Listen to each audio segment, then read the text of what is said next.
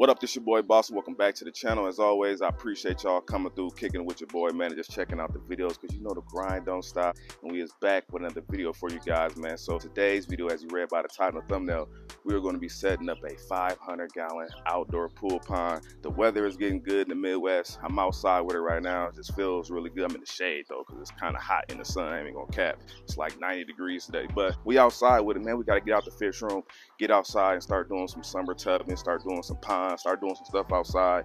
I got a lot of projects I'm trying to work on outside, so you guys are gonna be getting a lot of outdoor videos coming here soon. But today we are setting up this 500-gallon pool pond. Super bright on this side of my house, but yeah, we finna set this 500-gallon pool pond up. I already got the water in it, but today we're gonna be setting up filtration. We're gonna be talking about what we're gonna be doing with this thing. So let me show you guys the pond, because it's looking good. All right, so this is our 500-gallon outdoor pool pond. This thing is looking good. Look at the water, just so crystal clear. It's so hot outside today, I'm ready to get in here. But I've had this pond for probably about 6 months now. I didn't set it up. I was going to originally set it up indoors, but I decided just to wait till the summertime to set it up outside for fish. We are going to be setting up the filtration for it. We're going to be using this 55-gallon barrel to run filtration on this pond today. But first, before we set the filtration up, we gotta test this out and make sure that the water is good. Can't put no fish in it unless you know the water good. So let me do that. So these is my two oldest boys right here. They the ones that keep me busy outside of YouTube, but I'm gonna let them test the pool because it's the only way that they can test it.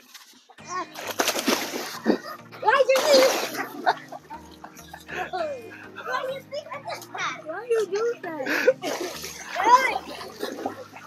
Is it good? Is it good? Hey, hold on. Is it ready for fish? Oh yeah. Guys, it's freeze, you can hear. I wasn't ready. Yeah, you wasn't ready for that, huh? You just So yeah, y'all, I think it's ready for fish. So now we're gonna set the filtration up and get this thing going. Y'all have fun? So now the kids have tested the pool and it's ready for fish. I'm gonna start setting up the filtration. I'm gonna be using this 55-gallon barrel, like I said, to filter this pond. We're gonna be using some gravel at the bottom, and it's going to rise up through some filter floss and sponges. It's gonna exit back out into the pond. It's pretty much be biological and mechanical filtration on this. I got this bucket full of gravel. I need to clean this real quick, and then we're gonna add that in here, and then that's gonna be the first step. So let me clean this.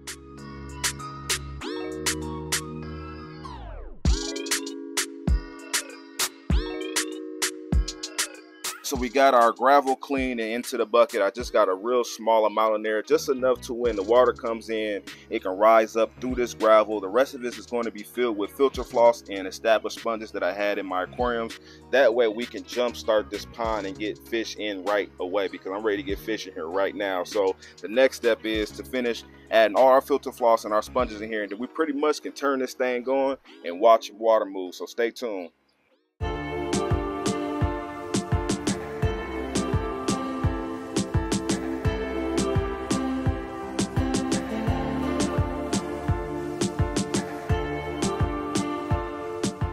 We got all our filter media into the bucket. It's looking good, ready to go. I'm gonna give you guys one of my secrets that I've been using for years, man. If you want to get some free filter floss and you got an old pillow laying around your house somewhere, cut that pillow open and take the floss out of that. I've been using this for my whole fish keeping career. You can put them inside of hang on the backs, your canister filters, your barrels, and anything like that. It's a good way to save money without having to go out and buy some new filter floss. Even though it's cheap anyway, this is free because it's already in the house and it's an old pillow that you want to get rid of anyway. So that's what we got in here. Filter floss from the pillows. We got our sponges and everything is ready to go. So now it's time to hook up the pump that's going to run this filtration. We're going to be using this 2,600-gallon per hour pump. There's going to be a lot of water movement. I can't wait to see it, but that's the next step for to hook up the plumbing, get everything going, and then we can turn this thing on. So stay tuned.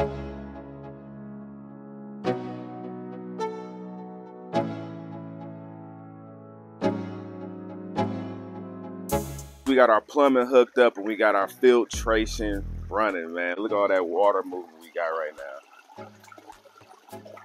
So much water movement. You can see we got good water surface agitation, good flow in here. So we is ready for some fish. Show you guys what the inside of the filtration look like.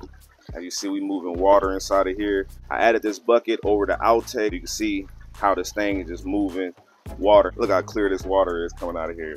The next step now is we need to figure out what we're gonna put into this pond. Thinking about putting in some game fish, doing some dope fishing videos and catching some bass and different native fish to my area. Or you guys can leave some suggestions down below what else you think we should do. So I think I want to do a lot of plants in here. So I'm thinking maybe like some pond lilies or a lot of hornwort, a lot of different plants in here. So you guys can let me know. We're gonna bring this pond to life and it's looking good. Look at all that water movement.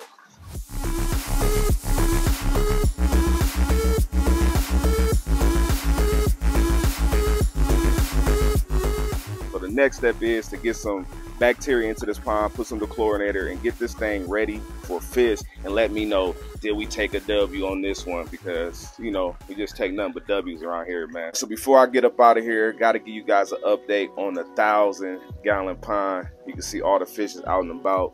There's our new giant gourami that we recently picked up. You can see he is out and about, swimming, eating. Beautiful gourami. See Pinky coming out. Just a beautiful fish. Look at that bass. But the pond is doing great. Can't complain. I spend so much time down here just hanging out with the fish and just enjoying them. But while we down here in the fish room, I was give you guys an update on the tank that we set up in yesterday's video. As you see, this tank is crystal clear. The plants are filled in, looking good. Everybody is standing up strong.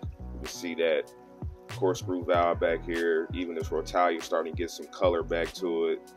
Everything is doing great. Now it's time to get some fish. I've seen all you guys suggestions of what fish we should get it for here, so we definitely gonna be picking up some fish for this aquarium very soon. So make sure you guys stay tuned for these videos, because it's gonna be a dope little planet tank, man. But that's gonna be pretty much it for today's content. Just wanted to give you guys a little update on the pond while we set up the new 500-gallon outdoor pond. Look at that bass, got a mouthful. I was just feeding him some shrimp before he came. He can't even close his mouth. All the fish down here are doing great, man. I'll catch you guys in my next video. If you're new around here, make sure you hit that like button. Make sure you guys subscribe to this channel and turn on your post notifications so you can be notified when I drop more videos. I'm out of here. Look at these Oscars. Breeding.